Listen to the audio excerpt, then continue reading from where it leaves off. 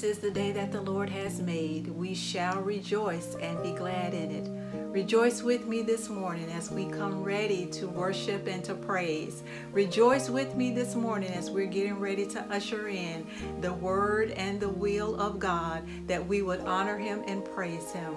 Right now we're going to go to the throne of grace, and I pray that you'll be praying with me as we're praying unto God to usher in the Holy Spirit for our service today. Thank you, oh God. Hallelujah. Father, in the name of Jesus, oh Lord God, we come before you this morning, Lord God, submitting ourselves unto you, oh Lord. For you are the sovereign God, the one and only true and living God. It is you, Lord God, that we love. It is you, oh God, that we praise. It is you, oh God, whom we give all glory to, oh God, because you and you alone are worthy. Father, we pray during our time of worship this morning that you will begin to look upon the hearts and the minds of every person that's watching, oh God, that you will begin to bless them, oh God, by your Holy Spirit. Let your Spirit, oh God, begin to minister even right now, Lord God. Touch a heart, Lord God. Touch a spirit, Lord God. Touch right now in the name of Jesus, oh God, and usher us in, oh God, into your courts with thanksgiving. Help us, oh God, to just worship you and glorify you and give you the praise. Father, we pray right now for your Holy Spirit to saturate, Lord God, the praise and worship that will come forward to cover, oh God, Pastor, as he brings forth the word. Oh Lord, we need your Spirit like never before, oh God. Though we may be physically distant, oh God, our spirits are connected, oh God. And because of that, Lord God, we feel the power of your Holy Ghost in us right now. So Father, in the name of Jesus, pour out your Spirit upon us, oh God, that we may worship you in spirit and in truth as we enter into our worship service this morning. Father, anoint, touch, breathe, pour out, oh God, upon us all, that we may receive from you, Lord, what you have for us today. This is our prayer unto you, oh God, because you alone are worthy, God, and only you can do it. So God, we bless you this morning. We give you glory, honor, and praise that is due unto you and you alone. And we say hallelujah. Hallelujah. Lift up your voice and just say hallelujah. Lift up your hands and praise unto the God that is above all gods. He is the one and only true and living God. There is no other. And so we will bless the name of the Lord at all times, for his praise shall continually be in our mouths. And so God, we bless you. We honor you and praise you. It's in the matchless name of Jesus we pray. Amen, amen, and amen.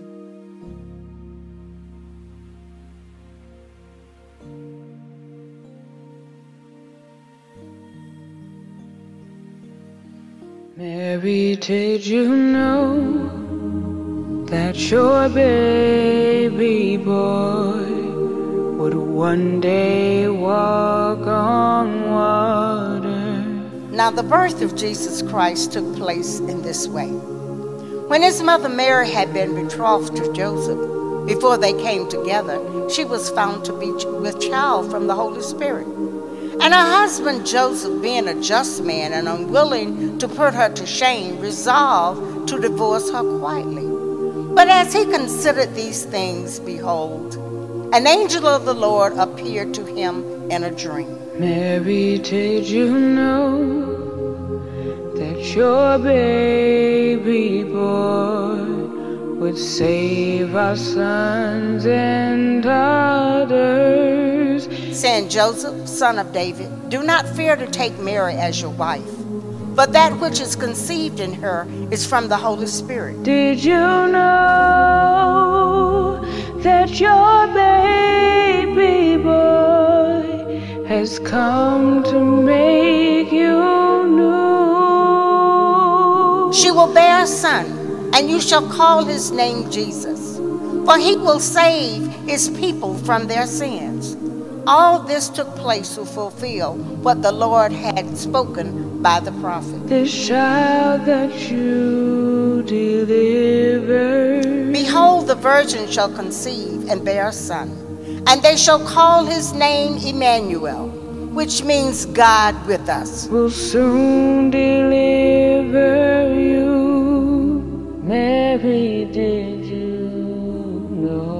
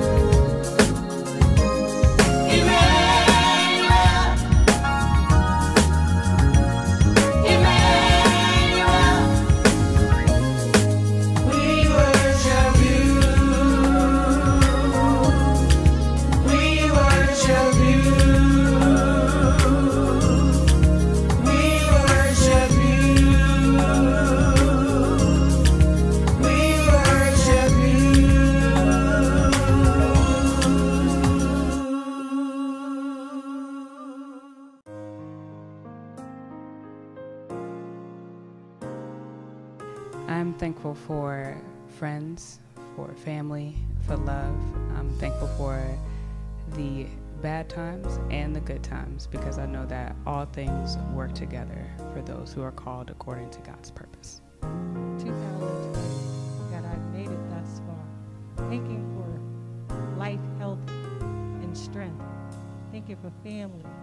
Thank you for the loss, for the love, for the souls that are to come. Just thankful to God that we are yet still here and there is yet still purpose in our lives. thanking God for every day. I'm thankful for my family, for my health, my strength, and I'm definitely thankful for having a job in this pandemic. I'm thankful for the lessons learned. I'm thankful for the love of family, and most of all, I'm thankful for grace. The grace that God gave me to make it this far, and the grace He's going to give me to keep going. I'm thankful for 2020. I'm thankful for my family. I'm thankful for my friends. I'm thankful for everyone else that supports me during this time that we are living in.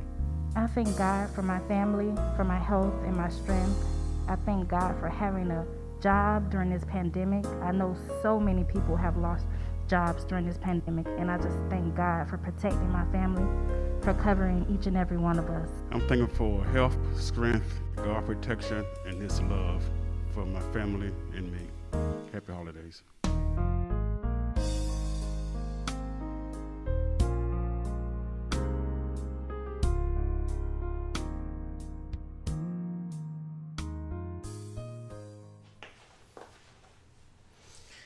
Hello, New Hope. To all of our visiting guests and friends, Pastor Senior here. Excited to continue in our series that we started on last week. We're taking this Advent season as an opportunity to reflect on some clarifying thoughts in light of all that we've had to navigate in 2020. One of the things we talked about last week is how much we've come to understand how close and near we need God to be.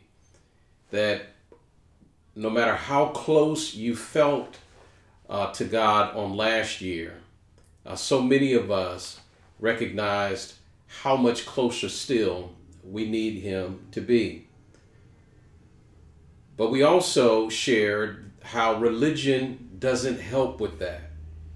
In fact, in many ways, religion makes it worse because it has a tendency to feed into our sense of self-righteousness and our tendency towards self-absorption. But what we desperately need is the work and activity of the gospel. That the ministry of the Lord Jesus makes it possible for us to show up for God in a way that allows God to show up in us, right? The gospel is not religion. It is God's mechanism for allowing us to come in and adore Him. Him.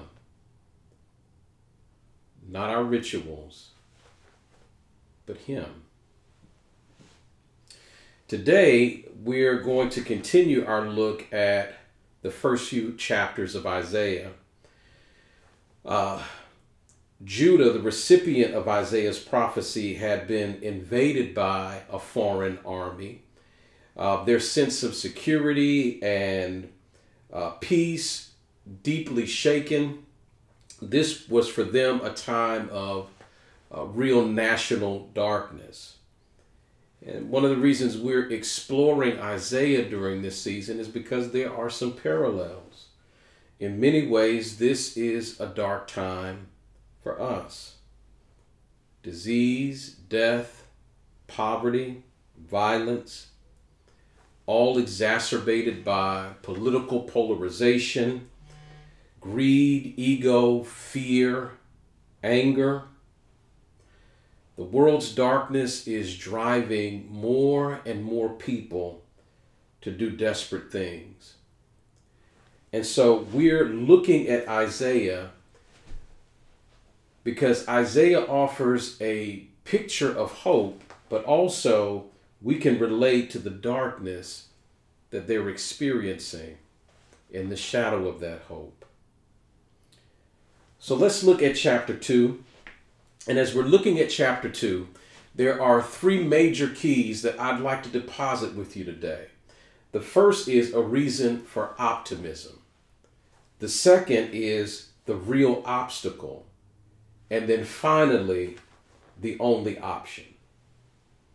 So let's first talk about a reason for optimism. As we look at Isaiah chapter 2, verses 2 and 3, we see Isaiah describing a very uplifting moment in the National Archive. He says, all the nations streaming to the Lord's temple, there to avail themselves of his teaching, to learn his ways that we might walk his paths. Isaiah is envisioning, he's seen a day where a day is coming when the nations will stream in to Jerusalem, not to attack. And remember, verse 1, he's just talking about the invasion, but he says there's coming a day when people and nations will stream into Jerusalem, not to attack, but to worship and learn, right? That they will be so impressed with God and the people of God that they will show up to learn more of God, to study at his feet. Then verse 4, he talks about how God will mediate between nations and will settle disputes for many peoples, and they shall beat their swords into plowshares and their spears into pruning hooks. Nation shall not lift up sword against nation, neither shall they learn war anymore. I love some of the old songs that the saints used to sing about not learning that day, singing about this day that Isaiah envisions where we won't have to study war no more. Isaiah says that not only will people stream into Jerusalem to learn from God, but somehow their relationship with God will take away the hostility they have toward one another, and they will begin the work of transforming their tools used to maim and kill into instruments to help and heal. That society will shift from focusing on destructive measures to exclusively productive ones. Now, what a beautiful vision for the future. And so maybe your question is like mine. When, Isaiah, can we anticipate that future event? Well, there are different scholars that have different views on this. There are some who believe that what Isaiah is reflecting on is heaven, eternity, right? The new heaven and the new earth that John talks about in the book of Revelation. There are others who believe that Isaiah is talking about a millennial period when Jesus returns, and for that 7-year period when he reigns, Isaiah they believe is painting a picture of that time of peace and prosperity. And still, yet another group believes that what Isaiah is talking about could easily happen right now if the world and the nations would simply turn to God in Christ by faith. Whichever view or track one might believe is true, the implications for us all is the same. And we see that in verse number 5. Come, descendants of Jacob, let us walk in the light of the Lord. Whether you and I believe that this vision that Isaiah has of peace and prosperity is related to some distant future kingdom of God established by Christ, or you believe that it's something that can happen right now in our lifetime, what Isaiah's answer is yes. That God is able to do, and he will do, these things. And so his admonition to the people, and really a word for us now, is live that way, right? Live your life in the full confidence that God is at some point going to reconcile the world to himself and create the kind of society where people will bend their swords are their weapons of mass destruction, that they will take their technology used to tear and to maim and use those things to help and to heal. But in the interim, Isaiah says, let us live or walk in the light of the Lord, right? Love God and trust God, right? Love God, love and trust God, love and serve others, right? These are the kinds of themes that Isaiah is dealing with, right? To walk in the light, to love and to trust God, to love and to serve others. Walk in the light. Why? Because God says, I want to bless you with peace. But there's an obstacle, right? There's the optimism, but then there's an obstacle. Chapter 2 starts off great, and then now it finishes grim. Look at verse 6. Isaiah describes a society that is spiritually troubled. They're dabbling in other religions. They've accumulated lots of wealth. They've amassed a huge military. And Isaiah says, as the result of that, they are now starting to trust their stuff more than they're trusting God. Right? That these things have essentially become idols. Whatever we look to, or whomever we look to meet our deepest needs, that functionally becomes our God. So Isaiah says that the problem, the obstacle, is that they have chosen us over him. Well, why would they do that? Why would, if all God wants to do is to bless them with peace, then why would they reject that for something lesser? Well, verse 11 gives the diagnosis. It's the source for their spiritual illness. And the word that's used is arrogance.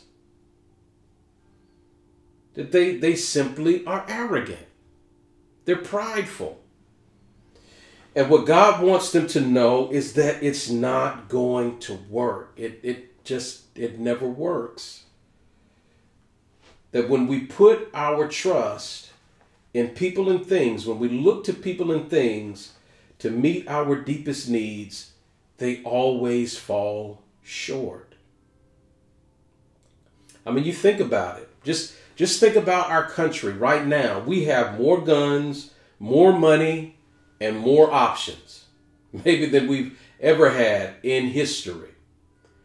And yet we are more afraid, we're more insecure, and we're more confused. Why? Again, Isaiah tells us in the text, he says, the eyes of the arrogant will be humbled, and human pride brought low. Beloved, let me say it again. Whenever we put our trust in people and things to meet our deepest needs, they always fall short, and it always leaves us hanging. And so Isaiah's invitation to them is, come, let us adore him. Not our religion and our rituals, not our ego and our human pride, but let us adore him, because he longs to bless us with peace. But the thing that we need for peace, namely trusting him, is being blocked by our pride. And we see this, right? I mean, you know, you hearing this from me is not shocking. We see an increasing number of people buying into the notion that we're good without God. But to believe that is to ignore the arc of human history. erasing God doesn't account for the human traits that have been the source of every atrocity known to mankind. Erasing God still doesn't address the issue of pride, greed, envy, jealousy, wrath, lust. And so many of these philosophical conversations that we have in an attempt to undermine our need for God ignores the real tragedy of human frailty. I mean, we jump through all kinds of hoops in order to avoid the person in the mirror. I mean, like right now, you know, the kind of the I guess the hot thing, and maybe it's always been a thing, where people demonize institutions. You know, whether it's teachers or police officers or churches or case workers. All right, that we look at these institutions and agencies as others, or we try to classify them as others. And a part of that is because it allows us to see the issues as being other and not us. But let's zoom in, right? Right now we've been talking about global issues, but even think about your own view of life and how you personally are navigating life. What are the most important elements for your combating and overcoming the areas of darkness in your life? What about in your family or your marriage or your job? Is it your education? Is it your personal effort and ingenuity? Is it your network of friends? Or can you say that on many levels, one of the things that you are most reliant upon is God showing up, Him being near and close? And in the same way that you and I need Him in these spaces with us on an individual level, we also need Him present in these corporate communal spaces. And what Isaiah wants the people to understand, and certainly what you and I have to grapple with, is that it ultimately is going to be one or the other. Either we are depending exclusively on our human ability, right, to fix and to solve these things, or we're relying on God. Now, the people of Judah, they had experienced enough success, they'd accumulated enough prosperity that they had kind of become, reliant heavily on their human ability. They were the ultimate humanist. But now they're seeing the consequences. Invasion, their shaken security, and now the onset of darkness. But Isaiah wants them to know that there's another option. In fact, I want to suggest to you today that it's the only option. If you look at verse 22, Isaiah says to them, "Stop trusting in mere humans who have but a breath in their nostrils. Why hold them in esteem?" If you look at Jeremiah chapter 17, verse 5, the prophet Jeremiah says it even more succinctly and sharply. "Cursed is the man who trusts in mankind and makes flesh his strength, and whose heart turns away from God."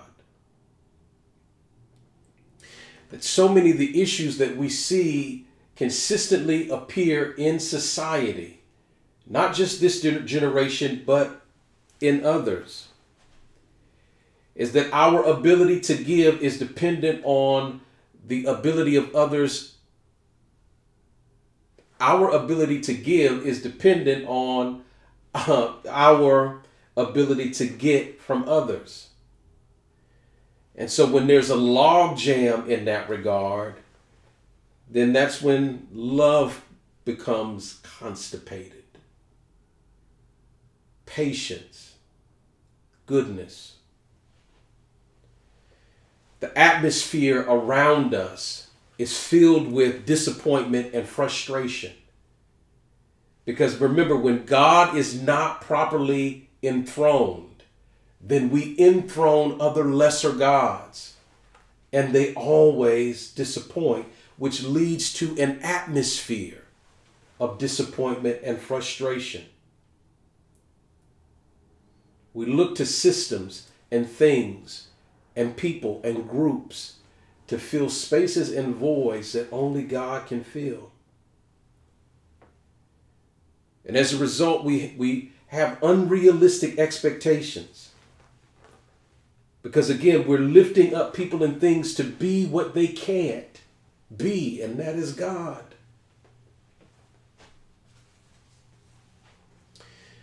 I was reading once about a pastor who was sharing a story of a conversation that he had with a young woman that attended his church, who'd gone through a period of darkness. It was relational darkness. She had a long history of bad relationships with men.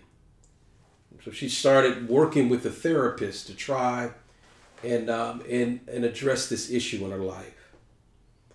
One of the things that the therapist suggested that she needed to focus on was continuing to work on her education, getting a good job, and focusing on her career.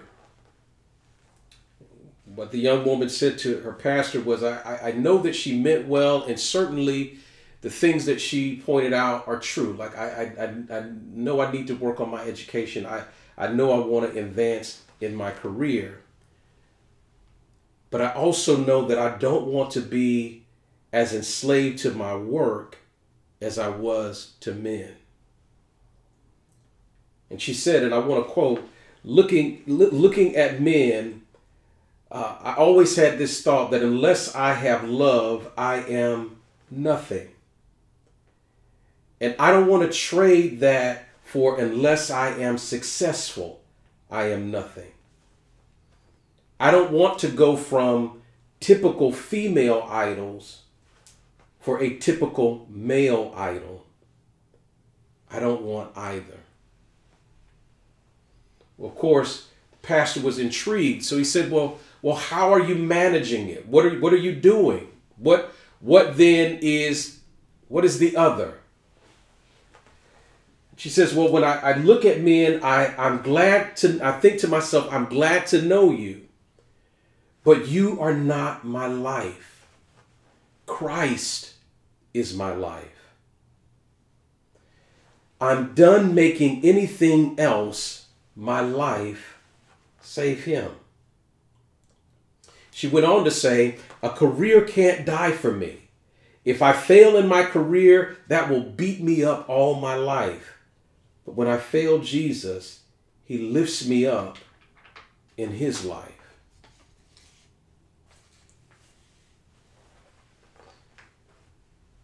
There is another option, Judah. I would argue the only option.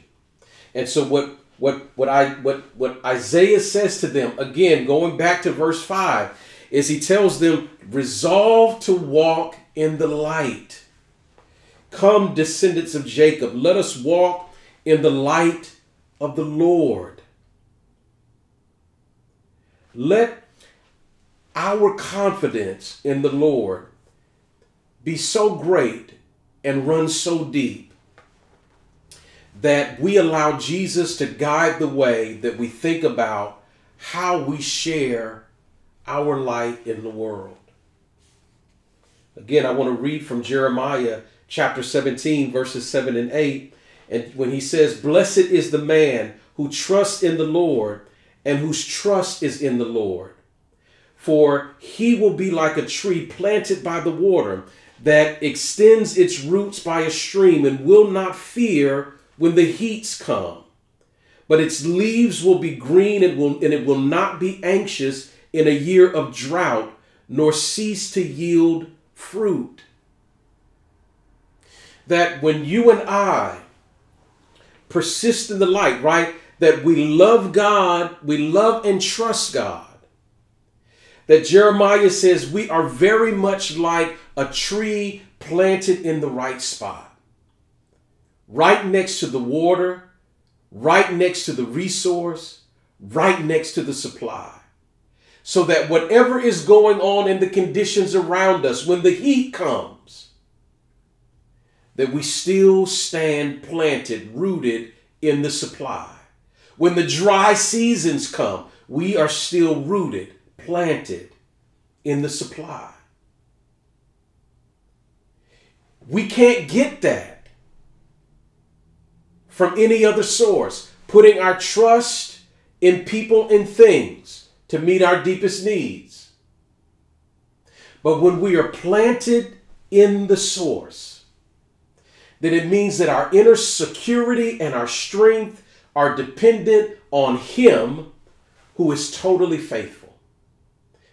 That even when others don't have it to give, because we are receiving from an endless supply,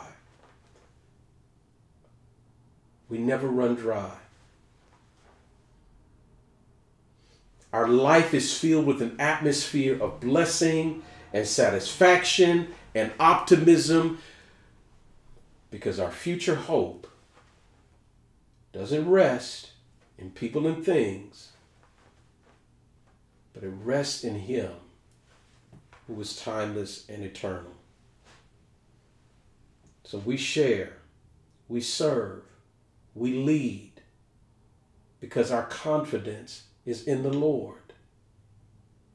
Not in our abilities, not in our connections, not in our skill.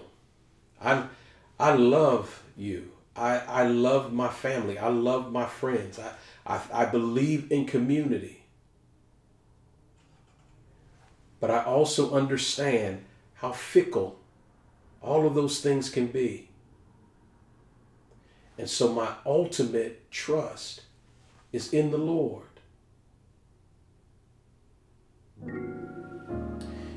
Because it's the light of Christ that we celebrate.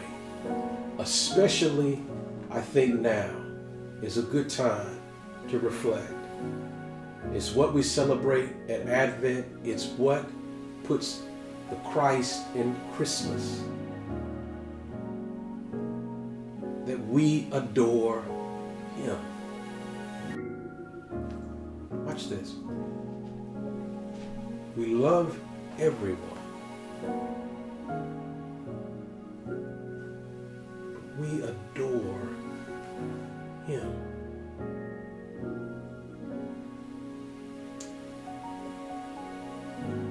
And now unto Him who is able to keep you from falling and to present you faultless before the presence of His glory with exceeding joy. To the only wise God, our Savior, be glory, majesty, dominion, and power, world without end. Amen. We love you. Merry Christmas.